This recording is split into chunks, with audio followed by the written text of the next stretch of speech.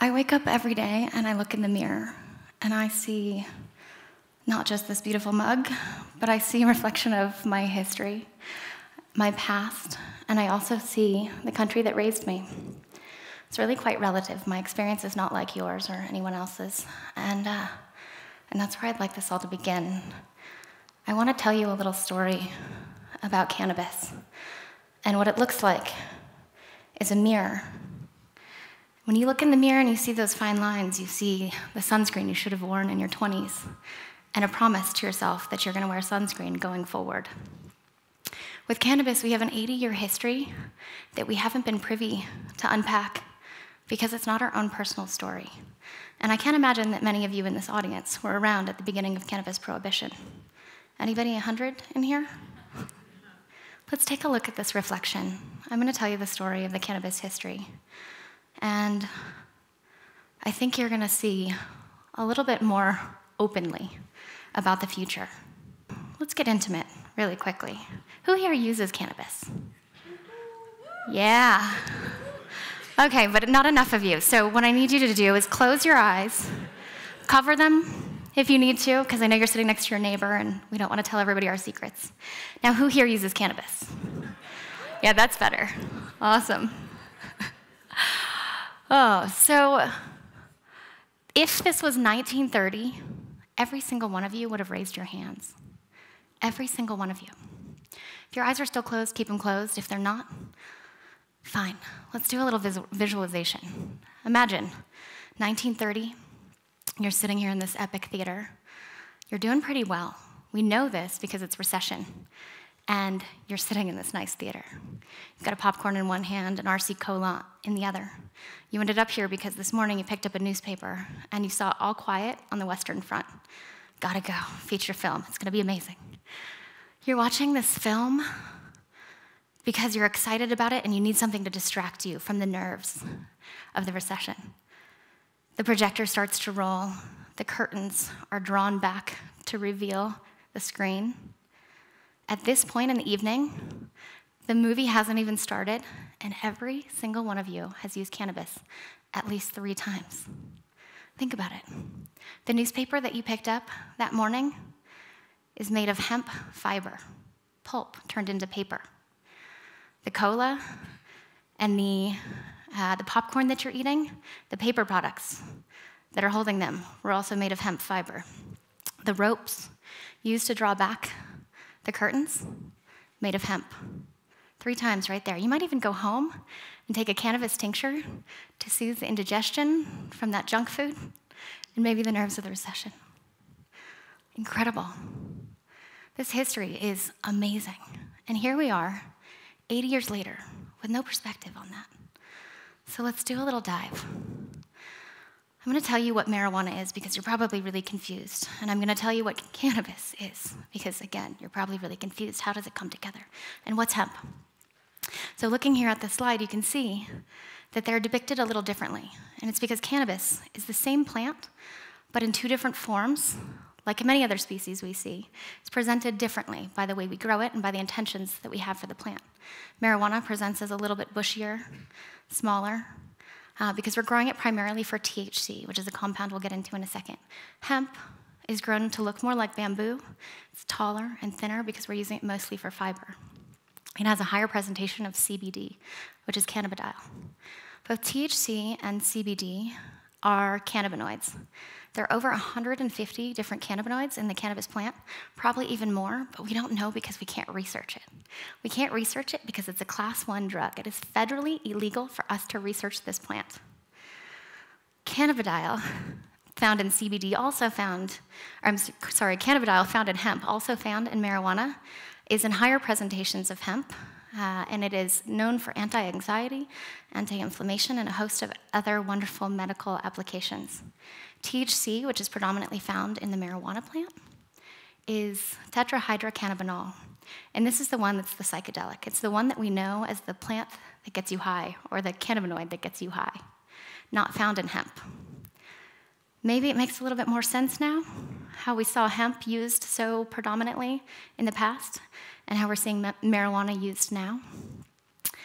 Let's talk about the history, like the deep history, the amazing history.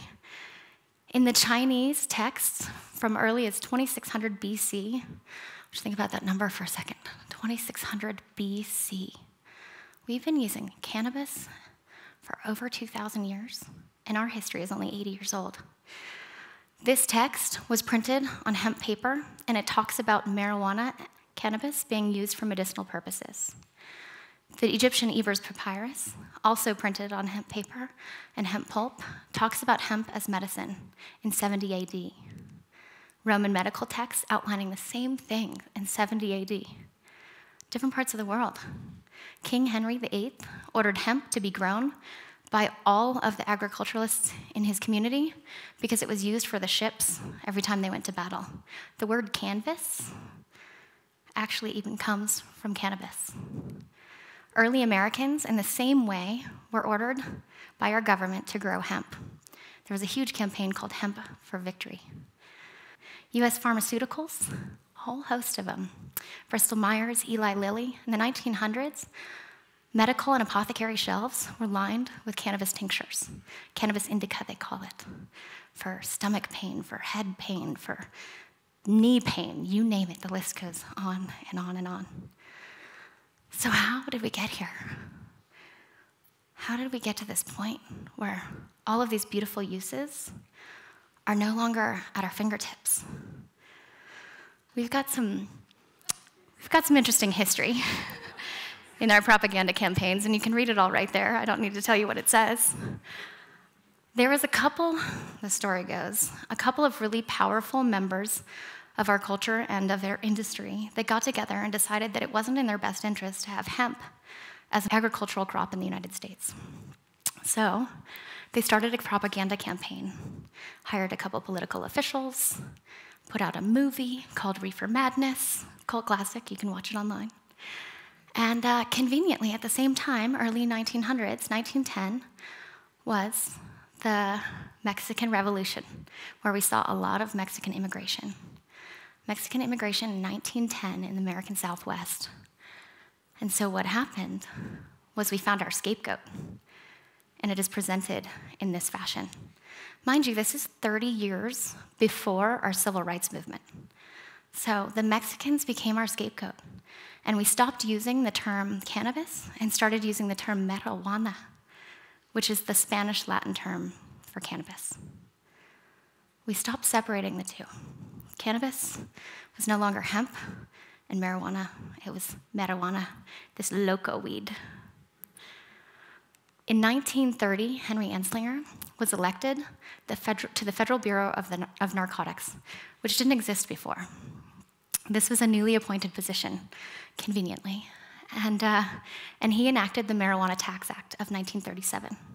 This tax act taxed all cannabis growers, so all hemp growers for industry, for the 25,000 products across the nation, from fabric to newspapers. Everyone had to pay excessive taxes. And in addition to that, one of the clauses, super sneaky little clause at the bottom, says that anybody that consumes it is going to be fined and put in jail. So this gentleman, in partnership with a couple others, one, Hearst, you may know. Hearst is the largest printer, the owner of all the publications at the time, the publications that we saw calling marijuana loco weed.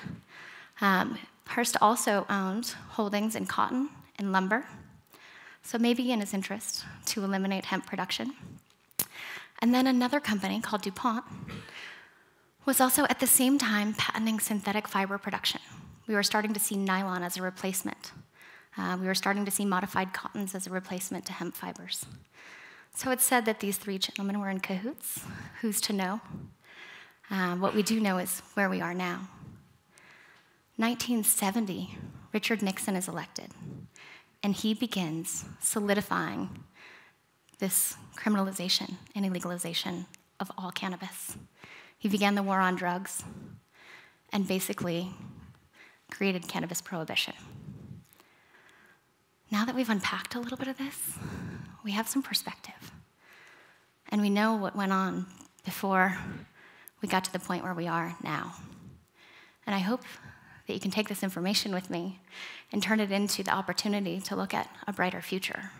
I hope that when you look in the cannabis mirror now, you can look back at this history and understand where we came from, and not just see the lines as wrinkles, but really as storytelling lines of experience that tell us where we came from, tell us where we're going. Maybe you can see the opportunity of cannabis as the catalyst for unpacking some of these dilemmas that were created by illegalizing it. It's possible that we could research this drug so that we can potentially use it to treat people that are dealing with opioid addiction. It's possible that we might be able to address prison overpopulation by getting some of these people that were criminalized and put in jail for misdemeanor offenses with small amounts of marijuana, get them out of jail so we can employ them and do something else with our prisons. Maybe we can create a host of medicines that will do a bunch of beautiful things, or we can prevent crop sterilization and soil sterilization from agricultural overproduction. I mean, the list goes on and on and on. I'm sure your imaginations are going wild now. I really hope that now we can see cannabis as the beautiful plant that it is, and as an opportunity to potentially look for a brighter and a much greener future.